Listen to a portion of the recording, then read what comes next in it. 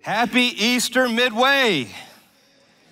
Good to see all of you in the house. Look at this good-looking group. Look at somebody real quick and just say, I like your Easter outfit. Let them know. They need to hear it. Hey, I got some good news for all of you. Whatever you came in with today, here's some good news for you. He is risen. He is alive. Give him some praise. What an amazing day it's already been, baptisms, and I'm glad you're in the house today, and I'm glad all of you are tuning in wherever you may be. He is alive, and because he lives, not only can I face tomorrow, I have a tomorrow, and I have life today and every day because he lives. I want to preach to you today for just a few minutes about the reach of the resurrection. The reach of the resurrection. And as we talk about the reach of the resurrection, we as a church have actually been looking for about 3 months at the book of Acts, and we're talking about how God reaches people but uses his church to do that. And here's the message of Easter. I don't know what brought you here. Maybe somebody drug you here. Maybe you came just to get them off your back. Maybe you showed up because you're here every week. Whatever brought you here today, maybe you came in with what we call the church smile. Y'all know about the church smile? Here's mine. It's the one, it doesn't matter what kind of day you had, you're fighting with the kids and trying to get them out the door, but as soon as you step out of the car at church, the church smiles this one. Hey, how's it going? On the inside, things are falling apart, but I'm not gonna show it out here, right? The church smile, especially on Easter, whatever you brought, real smile, church smile today, the message of Easter is that Jesus reached for me. And I'm glad of that. And he wants to meet you right where you are today. Whether you got one of the big giant eggs because somebody invited you, God had a divine appointment in mind for you being here, being tuned in today. And I believe you're gonna see it as you open yourself up to him. Some of us, I know we just met. I wanna tell you, I've got 3 kids. My wife and I have been married 18 years. I've got a 13-year-old, 11-year-old, and a 6-year-old. And I wanna show you a picture of my 6-year-old back when she was not even 2 just yet. Y'all say, "Aw." Ain't she cute? I mean, she just lights up the room. She runs around like she owns this place. If you ever see her, now you'll know. This is Kaya, and this is when Kaya was just learning to start walking, and she's reaching up for her daddy in this picture. And man, I love my babies. I love my kids. And so let me ask you, what do you think I did in this moment when she reached up for me? No, I went, "Get away from me, kid, go away." Of course I didn't do that. I reached down and I picked her up and I squeezed her and all her squishy little goodness. And man, we just had such a great moment because her daddy loves her so much. I love my kids. I can't even tell you how much I love my kids. But let me tell you something that blows your mind. As much as I love my kids as an earthly father in their life, it is nothing compared to how much your heavenly Father loves you. He reaches for me at Easter. So here's the challenge. Follow Kaya's lead. Reach up to your heavenly Father and watch as he reaches down right to where you are, no matter what you brought with you today. That, my friends, makes Christianity different than any other faith, any other religion, any other supposed path to God. People often ask me, what makes Christianity different? What sets Christianity apart from all of the other religions? I always come back to 2 things. One, I just described to you, I would use the word grace. That's what makes Christianity different. Every other pathway to God, every other religion or approach to faith is gonna ultimately lead you back to some level of works-based faith. Here's what that means. It means I gotta measure up. I gotta be good enough to make a cut in order to make it into the family of God. But Jesus showed up and said, I got a different way. Instead of it being about religion, it's about relationship.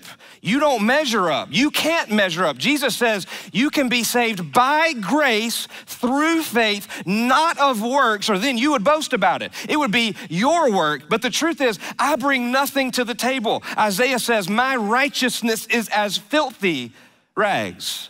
But God, he gives me his grace. That's what makes Jesus so different. Second thing is what we're here to celebrate today is the resurrection. The reality is that the founder of every other religion, every other approach to faith will commemorate the founder of that religion. One of two things is true of that founder. They're either commemorated and you're making pilgrimages to go commemorate or remember them because they're already in a tomb, or they're headed to a tomb, but not Jesus. I took a group, Pastor Todd and I took a group to Israel this last year, and this last summer we went to one of the places where they believe very likely is the tomb of Jesus. And you know what I found there? Nothing. Because he is alive.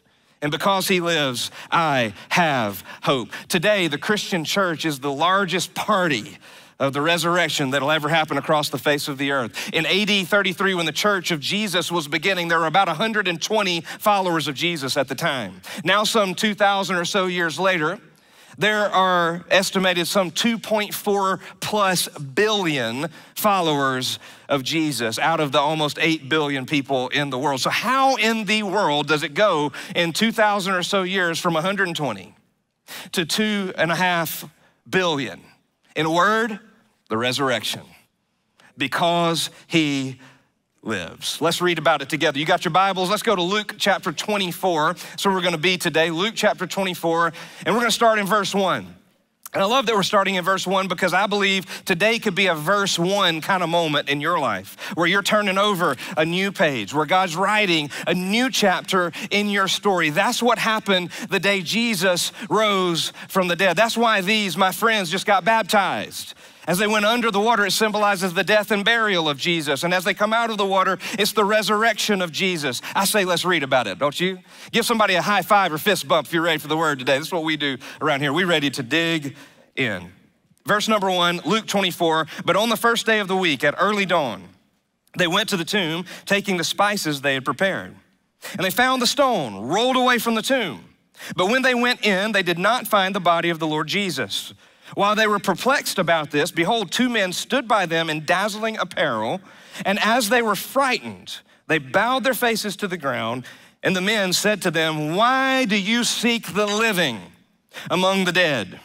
He is not here, but has risen. Remember how he told you while he was still in Galilee that the Son of Man must be delivered. Circle that word. We're going to come back there and live there a little bit today. He said he must be delivered into the hands of sinful men and be crucified and on the third day rise. And that he did. He is risen. The word delivered there, here it is in the Greek language, the original language your scripture was written. We see it in English today as paradidomai. Everybody say paradidomai. Use that at lunch today. They'll be real impressed. If you get it wrong, they won't even know anyway, right? Paradidomai. Here's what it means, and it has significance for the story of Jesus. File this away in your mind, and we'll bring it back in a few moments. It means handed over. It's this picture of, I have something that's mine. I hand it over even for safekeeping for a certain time and certain season for certain reasons. It's handed over.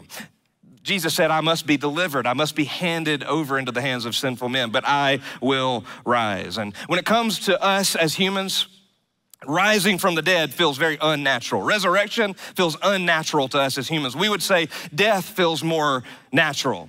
I can prove it to you. You drove by, if you came here onto the campus, you drove by a cemetery when you came in today.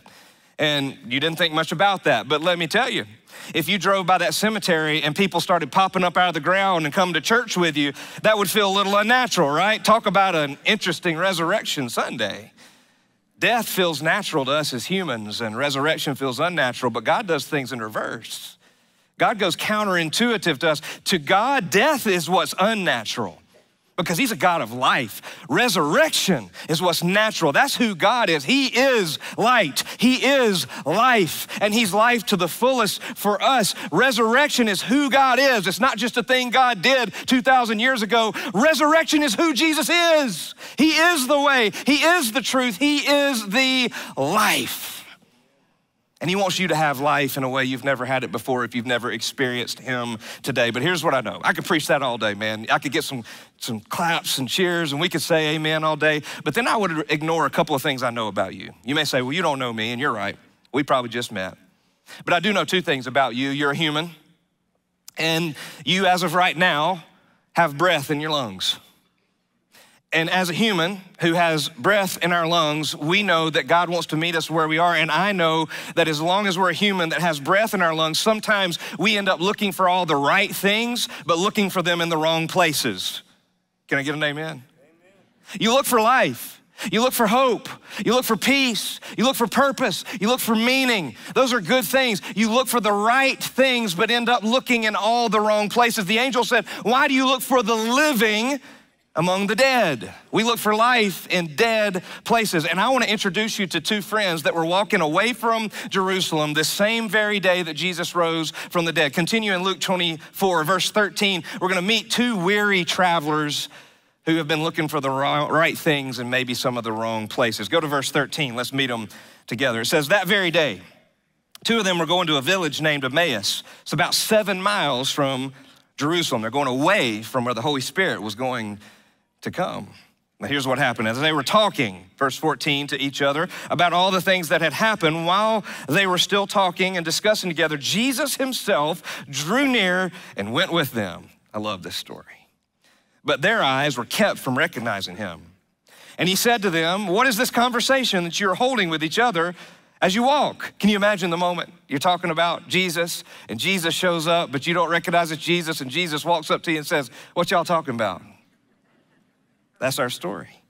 And they stood still looking sad. Verse 18, then one of them named Cleopas answered him, are you the only visitor to Jerusalem who does not know the things that have happened here in these days? And he said to them, what things?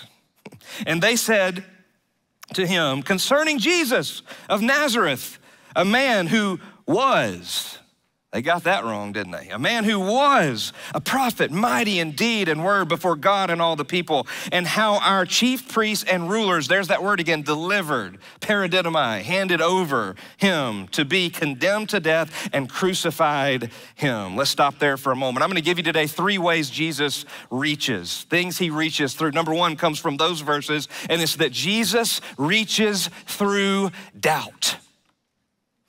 You got some of those perhaps? I do. I've doubted a lot of things in my life. I've doubted Jesus, I've doubted me, I've doubted all the stuff. That's exactly the journey they were on. They're going the wrong way from where they're supposed to be. They're taking a detour because of their doubt.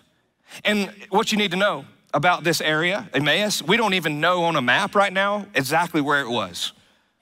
Like, it's so seemingly insignificant of a place that we've got guesses of where it might be, but we don't even know exactly where Emmaus was. And we only know the name of one of the two travelers. His name's Cleopas, but we don't know who else is with Cleopas, if it's his wife, if it's a friend, we don't know. So here's the thing. Jesus shows up and it says that he drew near to them, but Jesus didn't just draw near to them.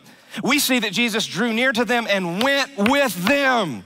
We don't serve a God who, when we have doubts, does like what I acted like I did to my daughter. Get away from me. No, he reaches you in your doubts, and he doesn't walk away, he walks along.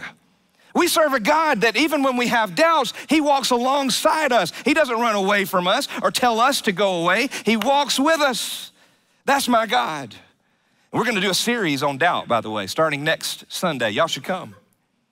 We're gonna call it Deconstructing Doubt, because we believe at Midway Church that the church of Jesus, not because it's our idea, but because of passages like this that show us who Jesus is, that we should meet people where they are.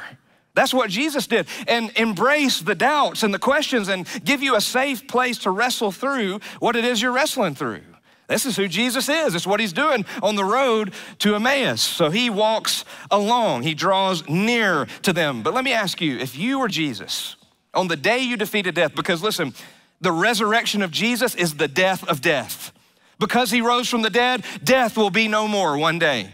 Grief will be no more one day. We'll be with him forever as a part of his family if we surrender our life to him. What an amazing accomplishment. On the day you gave death a TKO, a total knockout, what would you do? Now, if Jesus had a PR person, they'd say, well, go to the most significant places, right? Go to get the biggest microphone. Go to the most significant people. But Jesus instead goes to two people who seem like they are so insignificant. We don't even know their name in Scripture. I love that because it reminds me that when I feel insignificant, I'm the kind of person Jesus comes to. Jesus goes with them the wrong way to a seemingly insignificant location with insignificant people. That's what Jesus did on the day he defeated death. He walked with them in their doubt.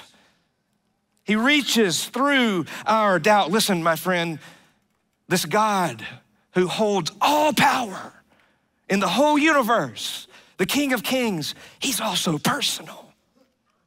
I can think of so many times where God showed me he's personal. I've doubted myself. You may not know my story. I'm not supposed to be a preacher, you guys. I was a shy kid, couldn't talk in front of anybody to save my life. And God, and these things like, nuh-uh. Can I get an amen? Some of y'all are with me.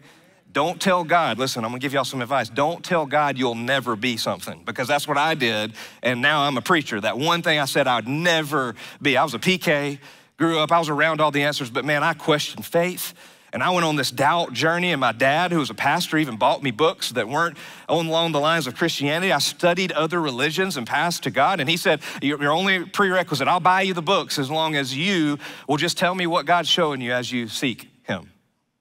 That's the kind of dad I had. But man, I can remember one moment I was so depressed. I got shingles on my right eye when I was 21 years old. I was working myself to death. I had 5 different jobs and roles. And I was doing the work of God, but the way I was doing the work of God was destroying the work of God in me.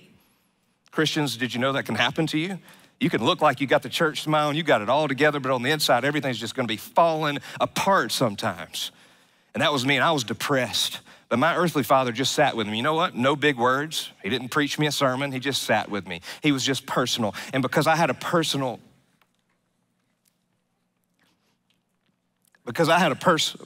earthly father, I saw my heavenly Father reach for me in the depths of my doubts and despair. I doubted him. I doubted me. But God reached for me in my doubts. He wants to do the same for you. He did the same for these people on the journey to Emmaus, but their eyes were kept from recognizing him. Verse 16, I want to ask you, friends, what in your life is causing you to not recognize or be able to see the presence of God in your life?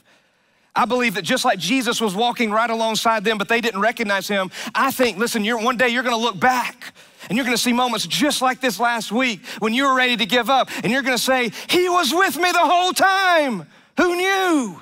You're gonna look back and see it. So what is it that the enemy is using to keep you from recognizing the presence of God in your life? And listen, I love the Bible, you guys. I love what happens next in the story. I love the Word of God. If you think the Bible's boring, I think you're boring. You should read it. And if I insulted you good enough to wake you up enough, let's keep going now, because let me tell you why I think it's not boring. It shows humor, it shows humanity, because listen to what they start doing as you go towards verse 20. These people are telling Jesus about Jesus. That's funny, y'all. I don't care where you come from.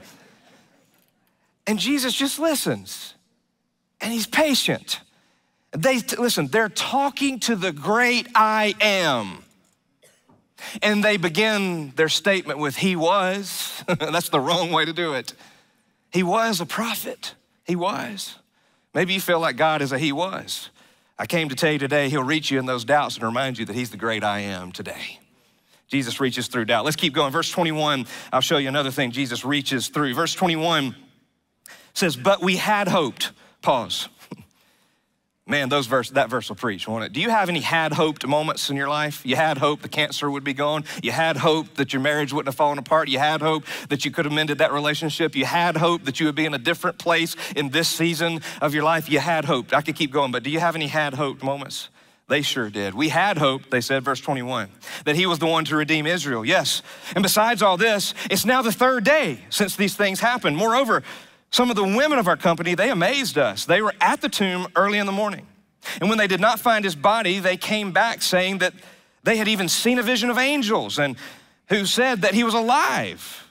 Some of those who were with us went to the tomb and found it just as the women had said. But him they did not see. I didn't either when I was there. Verse 25, and he said to them, "O foolish ones," Jesus is talking now, "and slow of heart to believe what all the prophets have spoken. Was it not necessary that the Christ should suffer these things and enter into his glory? And beginning with Moses and all the prophets, he interpreted to them in all the scriptures. Man, I wish I could have been a fly on the wall of that conversation. He interpreted to them all the scriptures, the things concerning who? Himself. Did you know that Jesus is the point of every book of the Bible?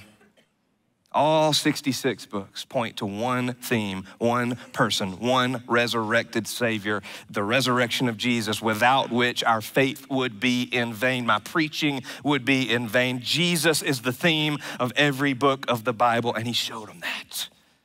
But they're still feeling stuck. Look at verse 28, 29. It says, so they drew near to the village where they were going. He acted as if he were going further, but they urged him strongly, saying, stay with us, for it is toward evening, and the day is now far spent. So what did Jesus do? Well, so he went in to stay with them. He didn't kick them over and say, go away from me, child. He reached down and said, I'll stay with you. Aren't you glad you have a God who will stay with you, and even in your dead ends? Because now, listen, doubt has become discouragement, and discouragement has become despair. That's number two. Jesus reaches through despair.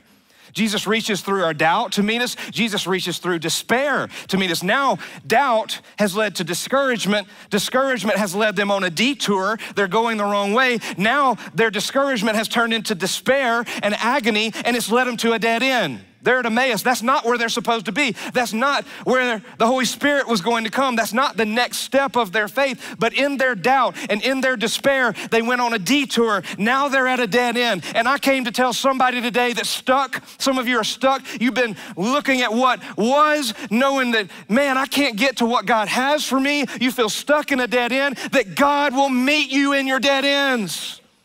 They had hope. They had hope. So I want to challenge you today to write this down and live this out. Don't miss what can be because you are stuck in what was. Our God is a what's next kind of God. Our God is a bring life to death kind of God. Our God is a God that leads you to a next step. Our God is a God of making all things new. It's kind of like a windshield in your car. When you drove here today, hopefully you didn't drive the whole way to church looking and staring at your rearview mirror. Now there's some of you, I've seen some people drive and I'm not sure they don't stare at their rearview mirror the whole time. Don't elbow them if they're here, right? They already know. But just like, listen, it's there for glancing. I need to know what's back there, but if I'm driving a car, I'm looking through the windshield or I'm gonna have a wreck. Listen, if we wouldn't drive a car staring at the rearview mirror, why would we drive the journey and the life of faith that God has called us to staring at the rearview mirror? Some of us are stuck in what was, and because we're stuck in what was, we can't see what God wants to make happen. We can't see what could be. We can't see the new God wants to do in you.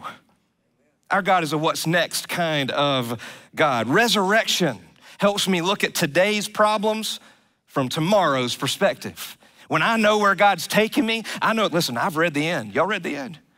Again, if you think it's boring, you should read it. Read to the end. You know who wins? Jesus wins. In fact, you know what happened? Jesus already won. I'll show you that in just a few minutes. And because he lives, because he won, I can be on the winning team in the end. And when I know that is my destination, then the journey to get there, I can make sure I don't stare at that rearview mirror and I drive forward in my walk and journey of faith. Jesus meets me in my despair and reminds me that there's still a windshield. Look at me for a minute, friends. I'll tell y'all something. There is still a windshield for you. God is not done with you yet. There's breath in your lungs. You keep trusting him. You watch him meet you in your despair. This is why we have what we're calling a discipleship pathway. Our Midway fam that's been around a while, you know we've been working on this for a year. And it's online right now, and I invite you, it's free. It's a discipleship pathway that has 3 steps to encounter Jesus, live like Jesus, and lead like Jesus. That's circular because then you help others do that in your life. You go to midwaychurch.com, click the big button that says discipleship pathway. You can sign up for free today. It's launched today. And why do we have that? Because we believe there's always a next step because God's a windshield kind of God. But yet we feel stuck. Sin makes us feel stuck. Habits make us feel stuck. Sin will always make you pay way more than you ever intended to pay, make you stay longer than you ever intended to stay. It'll make you go further than you ever intended to go. And sometimes it leads you to this place where you're stuck in sin and you feel like you're just in that place of despair. He reaches through doubt. He reaches through despair. Let's see what else he reaches through. What lengths will this Jesus go to reach me? By the way, these next verses, my favorite verses in the whole chapter. Here they are. Verse 30. When he was at the table with them, he took the bread and blessed and broke it and gave, y'all circle that word, and gave it to them. Verse 31, and their eyes were opened and they recognized him and he vanished from their sight. They said to each other, did not our hearts burn within us while he talked to us on the road and while he opened to us the scriptures? Verse 33, and they rose that same hour. They did a U-turn. This is what I'm praying for over some of us today. And they returned to Jerusalem. They found the 11 and those that were gathered there together, saying, the Lord has risen indeed, and he has appeared to Simon. And they told what had happened on the road and how he was known to them in the breaking of bread. Number 3, my friends, what does Jesus reach through? Yes, your doubt. Yes, it's your despair. It's even your detours and dead ends. But number 3, Jesus will even reach through death. Romans 3:23 says that all of us have sinned and fall short of the glory of God. Sin is missing the mark. God has a perfect standard. He's holy. We're not. Isaiah tells us our righteousness is as filthy rags. That's why grace comes in. I sure am glad that's not the end of my story. I can't be good enough. But Romans 6:23 tells us that the wages, the price, the consequence, the cost of our sin and not measuring up, missing the mark of what God's called me to is what? Death. The wages of sin is, say it with me, death. But Jesus, but God reached through death to bring me life. He reached through my doubt. He reached through my despair. And now he reaches out to give them this bread. Give. That word give in verse 30 comes from the same roots, the same language. You remember paradidomai I told you about earlier? Hand it over, same kind of words. I want to show you how much this word, paradidomai, hand it over, here we are again. It played a big role in the descriptions in the Gospels about Jesus and his journey to the cross. Let me show you 4 ways that you see this word. Here they are. Judas, you remember when Judas betrayed Jesus?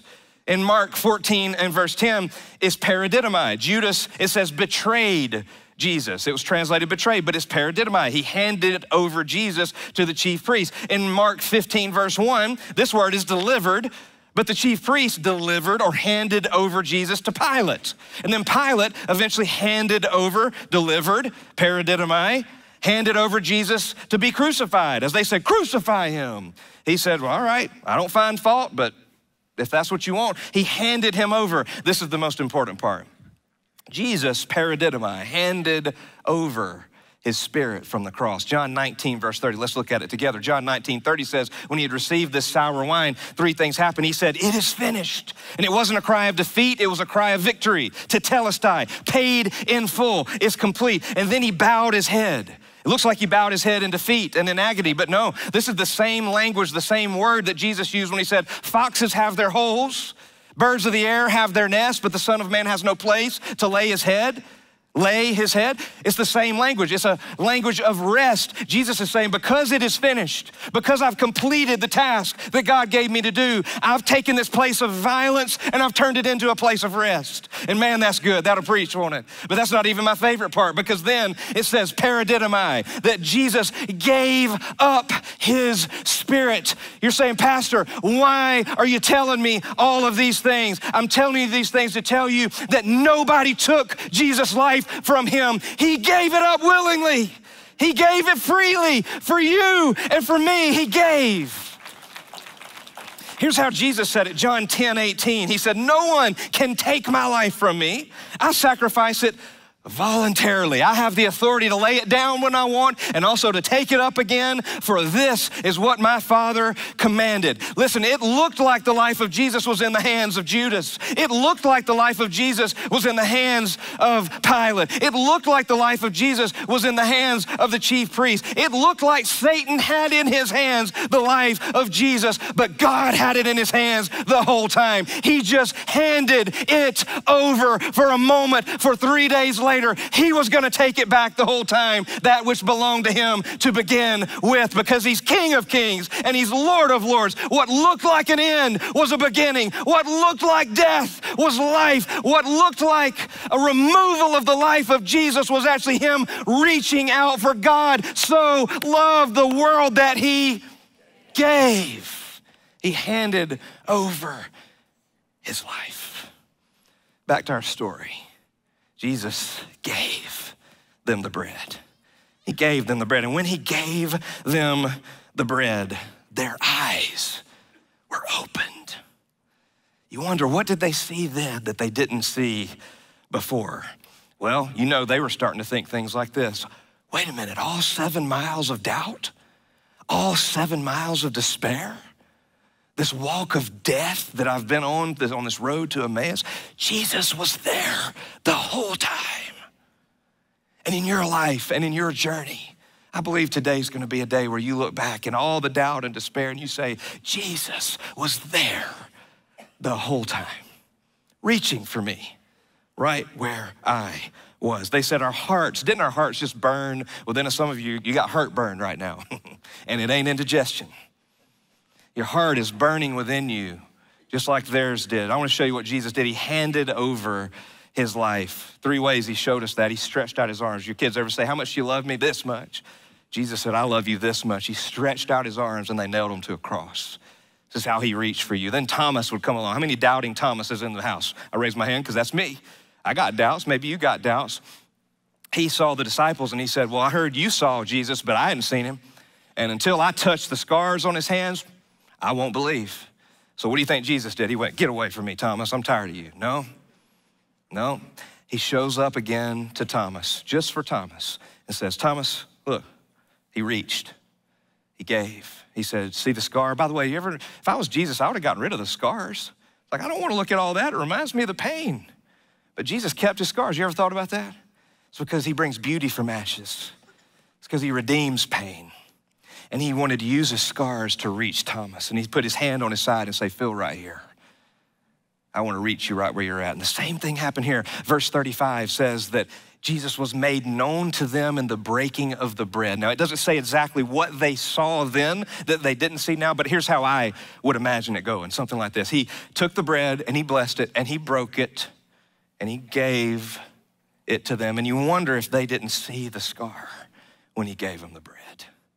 And their eyes were open and he was made known to them in the breaking of the bread. Friends, today, Jesus handed over his life and he looked at Satan, who held the keys to death, hell, and the grave. And he said, Satan, you thought you'd won, but hand over the keys.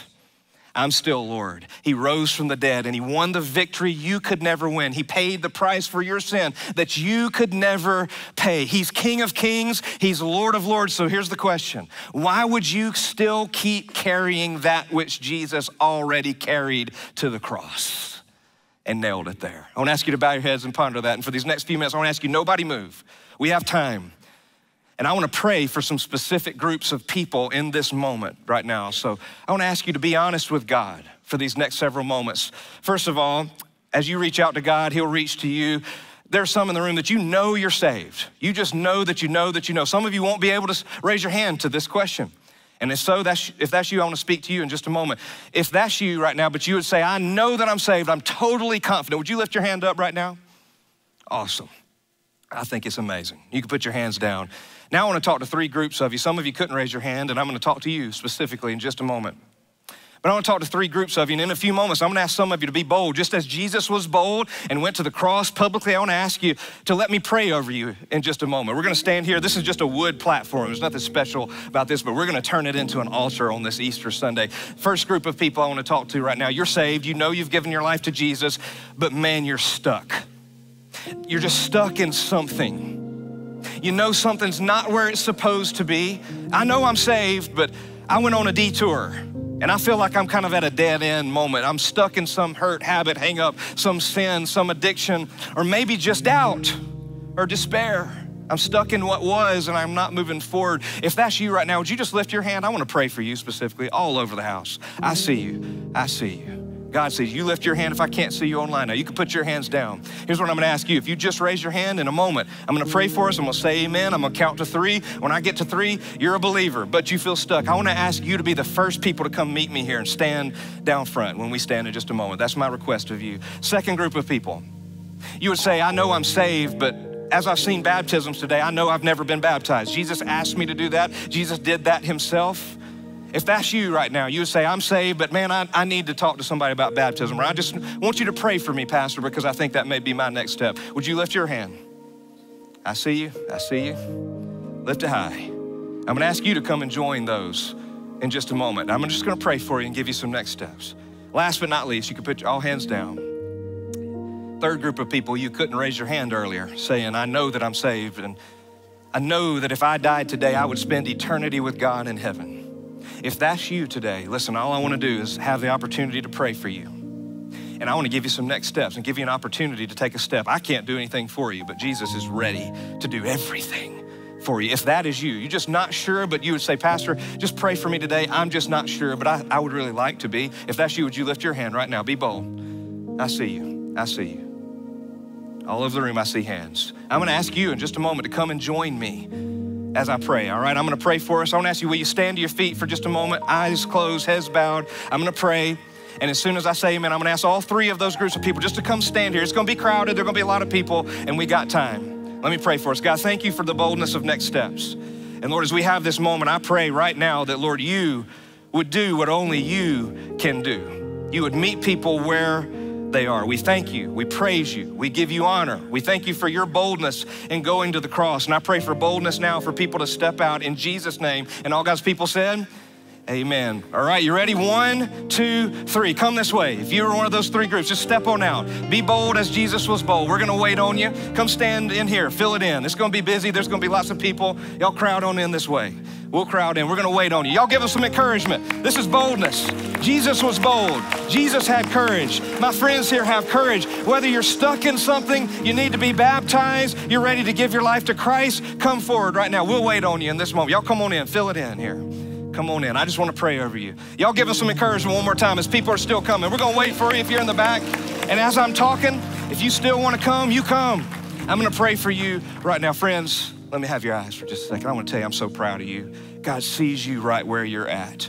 I see the brokenness, I see the pain, but I see a God who's ready to break chains. I see a God who's ready to set you free. And I wanna pray over all of you right now. I don't know if you're here because you're stuck in something, because you need to be baptized, or you're ready to receive Christ, or you're just trying to figure that out. I'm gonna pray for you. Let me start with those of you who feel stuck. Let's pray together right now. God, I pray for those who are standing here, who are bold enough to come, and even those who can't, who are tuned in online and in the house but just didn't come. Maybe they'll come right now. But God, I pray in the name of Jesus that chains will break. I pray in the name of Jesus that you'll reach into their doubt, you'll reach into their detours, you'll reach into their despair, you'll reach even into life itself, God, through death to bring them life, that you'll break the chains of bondage, that Lord, you will show them that what makes them feel stuck is but a footstool for you because you're on the throne. And God, I pray that whatever Satan's using for evil in their life, you would turn it around and redeem it and use it for good. In Jesus' name, I pray over my friends. And with our heads bowed, our eyes closed, how many of you are here? You're here because you know I need to be baptized. That's why you raise your hand. If you will, just look at me if that's you for a moment. I see you. I'm proud of you guys. I see you. I see you. I see you. I'm gonna pray over you. God, thank you for those that just looked up at me. Those that said, my next step is baptism. We've seen it exemplified and modeled here today. God, I praise your name. I pray you give them the boldness of Jesus in their life, Lord, to take that big step. Meet them where they're at, God, thank you.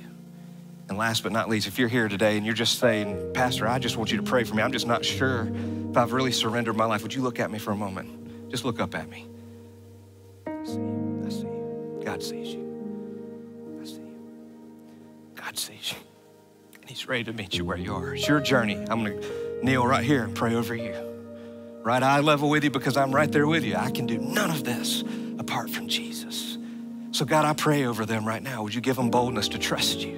And if you're ready to take that step today, friend, I can't save you, but Jesus is ready. If you're ready to take that step right now, pray something like this. A prayer won't save you, but a surrender of your heart. I want to say to you, hand it over. Jesus handed over his life. Hand it over. Surrender right now. Say, Jesus, today I'm yours. I know you died for me. I know you rose from the dead. I'm handing over my life right now. Will you save me and forgive me? I turn around and I run to you. Thank you for reaching me.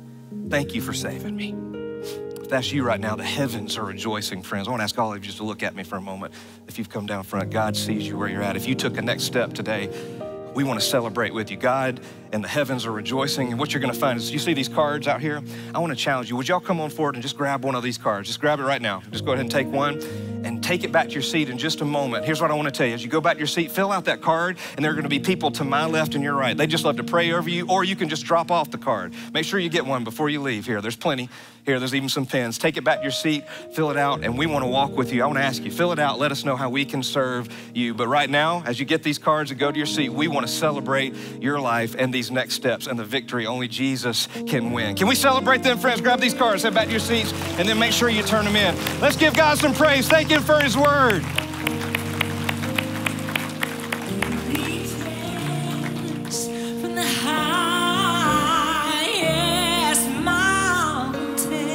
He reaches, He's reaching you. Oh, and it flows to the lowest valley. Yes, He does. Oh, the blood that gives me strength from day to day. It will never lose its power. And all God's people said, amen. Let's give God some praise in this place. Thank Him for new life. He brings life to death. Listen, if you filled out one of those cards, you got one, fill it out, drop it off. We want to walk with you. You can do the same thing online. There's a link in the description of the video you're watching. There's people in the chat ready to chat with you. I want to thank you for coming, and I want you to know He